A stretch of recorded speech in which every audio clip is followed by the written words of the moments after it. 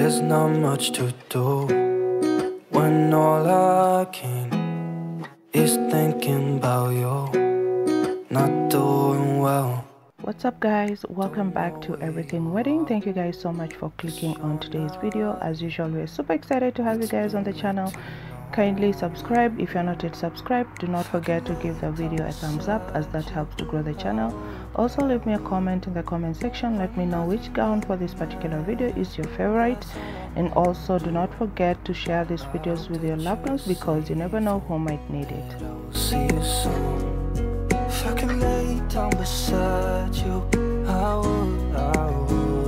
So in today's video, as we get to enjoy these stunning gowns, we're also going to be continuing from our previous video where we were discussing about the 50 mistakes that most brides always make. We had discussed a few, so if you haven't watched that video, kindly go back and watch it so that you are kept up to date with us. So today we're going to continue with some of the mistakes that a lot of brides do make, and we're going to be sharing them with you guys. But you should know it.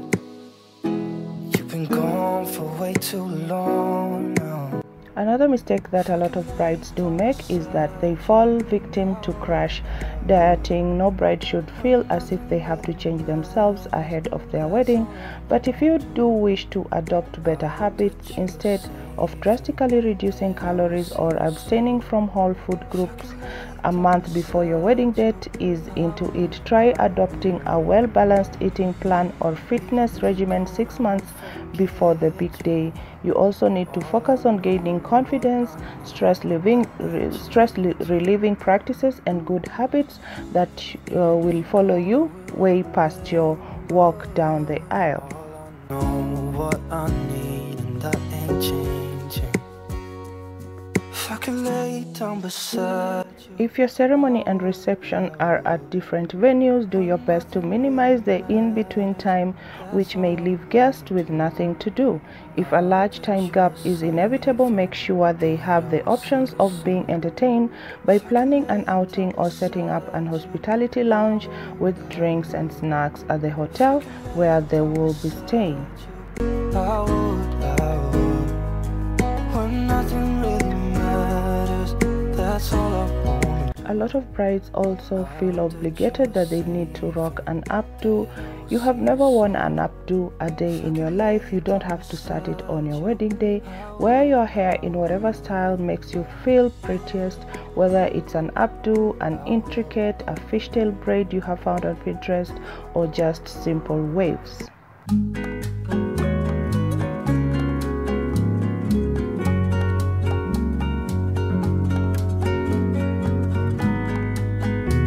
When in a public restroom, always resist the temptation to remove your engagement ring while you're washing your hands.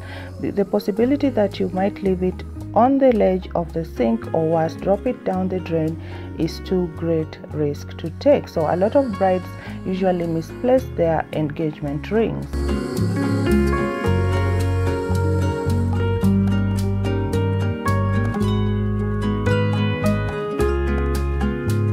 Another mistake that a lot of brides do is that you skimp on bridal party gifts. It's important to thank your attendants with a tangible gift to show your appreciation.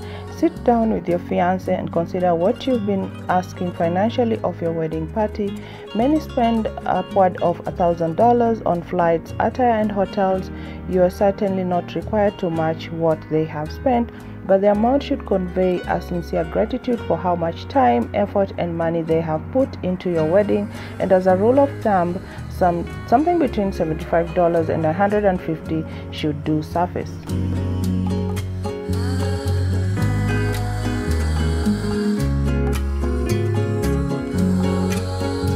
A lot of brides do not feed their vendors. The last thing you want on your wedding day is a low-energy DJ or an exhausted photographer. So plan on feeding any hired hands who will be working during the reception. This includes your wedding planner, your photographer, your videographer, and DJ or band, plus their assistants, but not your florist or the ceremony musicians.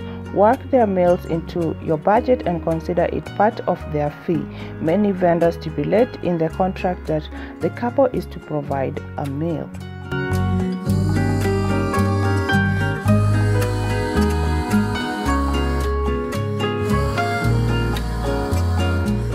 Another mistake that a lot of brides do is that they elope without thinking it through, thinking of running away to Europe to tie the knot. Do not forget to swing by your local city hall first. Make sure you check everything on the legal to-do list. Remember, you still need an officiant and a witness to be legally married in the US, and many countries have different residency requirements in order to be married there officially, so kindly do not forget to get your marriage certificate at home before you jet off. Say to me now, I wanna wake up with you in the morning. Show me there's nothing fake to me now.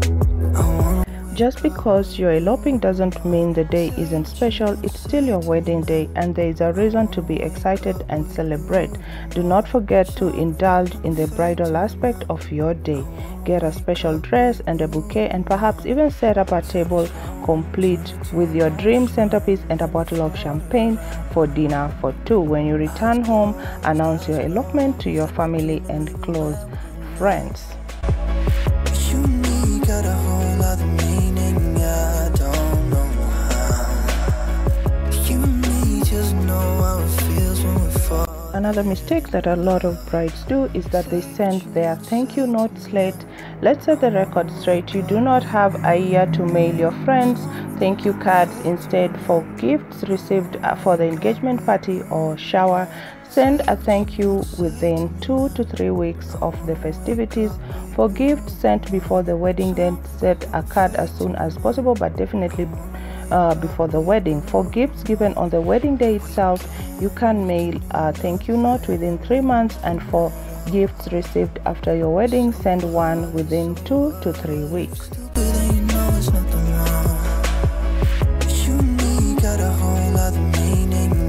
So guys, thank you so much for watching today's video. We are always excited to have you guys on the channel. I hope that you guys really enjoyed the video today, and if you're watching and you're not yet subscribed, kindly consider subscribing to the channel. It's totally free, you got nothing to lose. Also, do not forget to give this video a thumbs up, and also share this video with your loved ones, and leave me a comment in the comment section. Kindly let me know which gown on this particular video is your favorite, and why is that gown your favorite. You can also check in the description box below, and you can know where to get these stunning gowns that we've shared with you guys today. And guys, I hope that I'll be able to see you guys on the next one.